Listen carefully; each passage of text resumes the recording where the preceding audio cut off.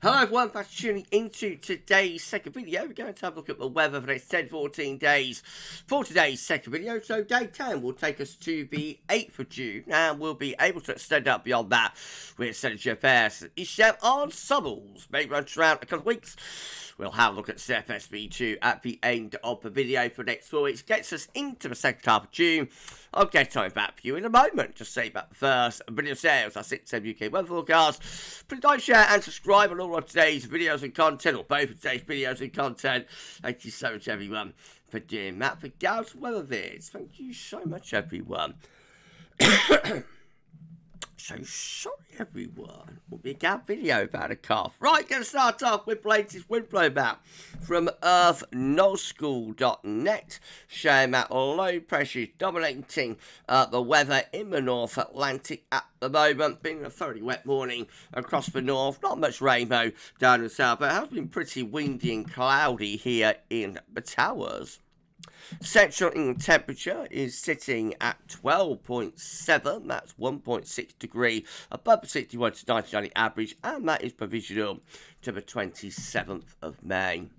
These are the GFS upper air temperature and precipitation ensembles for the next couple of weeks. We're at Cardiff today. The red line is the 30-year upper air temperature average for Cardiff. Starting off quite warm with the upper air temperatures at the moment. We are in an envelope of pretty warm air with these areas of low pressure. We're going to find the upper air temperatures coming down though as we move into the early part of next week, generally hovering around to somewhat below average through the first week of the month, and then seeing the upper air temperature starting to lift up as we go into the second week of June.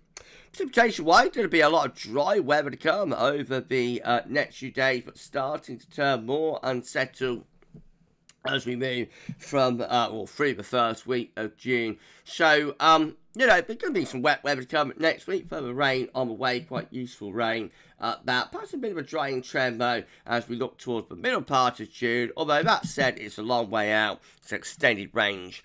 Therefore, it's unreliable. Temperature anomalies for the next 5 days up to the 3rd of June above average, particularly so for England and Wales. 6 to 10 day looks like that. So cooling down actually in the north and the west, nearer normal elsewhere. And then the 10 to 14 day, just a little bit above average. Precipitation anomalies for the next 7 days to the 5th of June. Looks really wet for the north, so significantly wetter than average for western parts of Scotland and also northwest England. Much of Scotland and Northern Ireland coming out wetter than average. Well, you'll notice down in the south, the southeast still remains drier than normal through there, and the 8 to 14 day looks like that. Still hints at being rather on the dry side for England and Wales, so not much of a drought buster down in the south.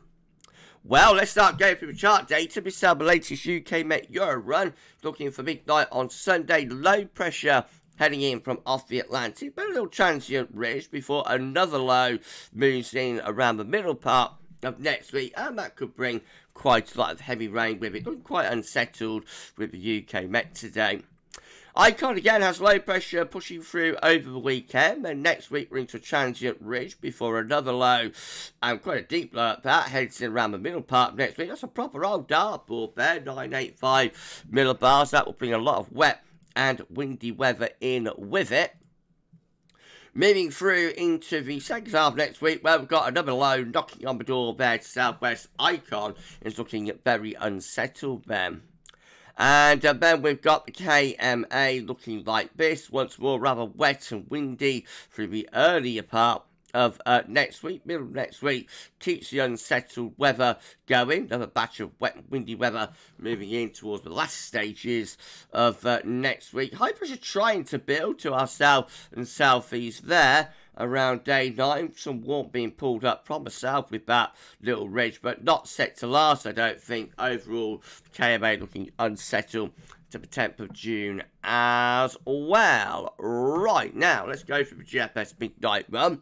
So again, we see it's rather wet and windy from Monday to Tuesday next week with that area of low. Then we're into cooler showering conditions into middle next week for another low starts heading in later next week. That brings some thoroughly wet and windy weather in with it as well. That's next Saturday, 7th of June. Cool, showery, west-northwesterly winds, and keeping it pretty cool and showery up to day 10.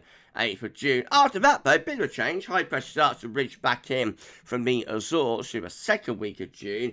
That begins to turn things drier and also warmer as winds shift around to the south and to the southeast. So, second week of June looks a lot drier and warmer there from the GFS midnight run. But before that, we have a lot of unsettled weather to get through. And then we go on to GFS 6 there by comparison. So once more wet and windy early next week. Cool and showery then into second half next week. Another little secondary low punching through there. Thursday to Friday bring more wet weather with it. Cool, showery, west-northwest winds taking us up to day 10. After that, into second week of June, high pressure gradually eases its way back in from the west. So slowly settles down and will start to warm up under that area of high pressure, given the strength of the early June sunshine, I should say. So again, there's a definite trend here, definite shift, something drier and warmer second week of June with both the GFS operations today. If you're enjoying the video, please do like, share, subscribe. Make sure you're open for doing that. Why not drop a comment and let us know what you think about this and all of our videos and content. And don't forget to tell your friends about GavsWeatherVids. Get them to subscribe to. Thanks so much everyone for doing that. GM, again, looks unsettled through the course of the early part of next week, rather wet and windy. The unsettled weather keeps going. Second half next week, another secondary low there around the last stages of next week. That becomes a major low for the weekend, the 7th and the 8th of June. Big old dartboard sitting across the country, bouts of rain and cool temperatures as well. I'm going to show you last night's ECM 12 Zebra. This caused a lot of interest and a lot of chatter. So unsettled, relatively cool for much of next week, but a change around day 9 and 10 as a ridge builds northward, shifts the wind around to a southerly. Check out the hot air sitting to our south with that plus 20 Celsius iceberg surging northwards over the weekend of the 7th and the 8th of June, becoming really hot, certainly with the upper air temperatures anyway, before cooler, probably more unsettled moves in from the Atlantic. I would have thought triggering thunderstorms as they do so. Upper air temperatures come back down again, but a heat spike there on last night's ECM 12 there. But what about the latest run, the midnight run? Well, again, we've got low pressure dominating the weather through much of next week. Wet and windy bouts of rain heading in from the Atlantic through the first week of June. Again, though, trying to build a ridge around day 10.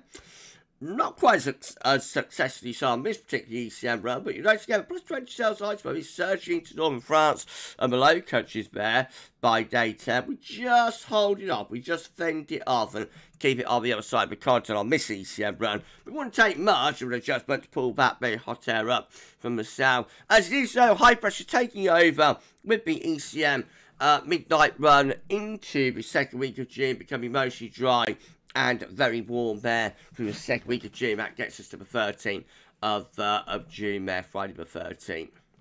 This is a precipitation forecast based on that ECM run from Tibet.com. Get rid of wet weather today, then further bouts of showers and long spells of rain heading in after that. Mainly dry then into the early part of next week before wet weather comes back. Looks thoroughly wet later next week with lots of rain to come, adding to some thunder there by day 10 as we got that heat on the continent trying to push northwards, meeting the unstable cooler air, producing potentially thunderstorms for England and Wales. That's a long way off though. These are the options on the table within the ECM ensemble today for day 10 from the Icelandic Met Office. Gets us to the 8th of June. 21 members of the ECM ensemble looking unsettled at day 10 with low pressure out in the Atlantic. 10 with low pressure again out in the Atlantic, bringing in a westerly flow. We've got 8 here with high pressure just to our south and east, drawing up more of a southerly. Maybe that could bring some hotter air up from the south. We've got 7 with low pressure in the Atlantic, keeping the wind from the west. And then we've got 5 with high pressure just to the east. Again, that could draw up some very hot air from the south. Is that if that plus 20 Celsius iceberg starts surging northwards across France. So with 5 5 and with 8, potentially bring up some appreciable levels of heat for myself. That's a minority option. So the majority option looks relatively cooler and more unsettled at day 10, but there is a minority to turn it potentially very hot. 2 weeks' time, we look like that. This gets us to the 13th of June, of course. 19 members of the ECM ensembles with low pressure just out to the west, so that keeps it rather showery. We've got 19 building up a ridge to the south, probably turning drier and warmer with that.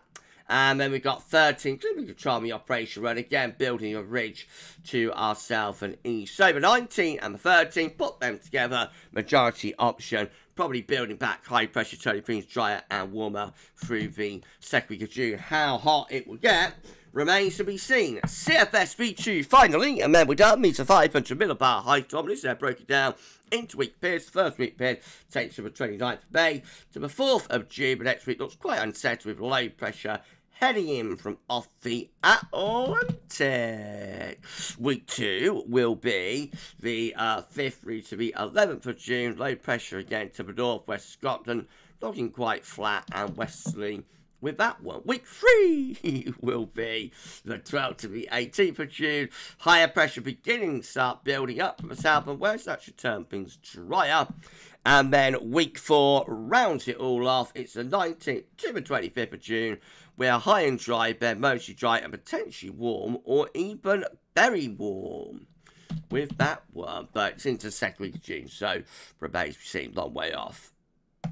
Okay, we're done. If you enjoyed the video, please like, share, and subscribe. Thanks so much for board here, Matt. Why not drop a comment and let's say what you think about this and all of our videos and content. And don't forget to tell friends about GavsWeatherVids. Get them to subscribe too. We're ready to put on around 20 to 25 subscribers now to get ourselves to 90.8k. It could give us some.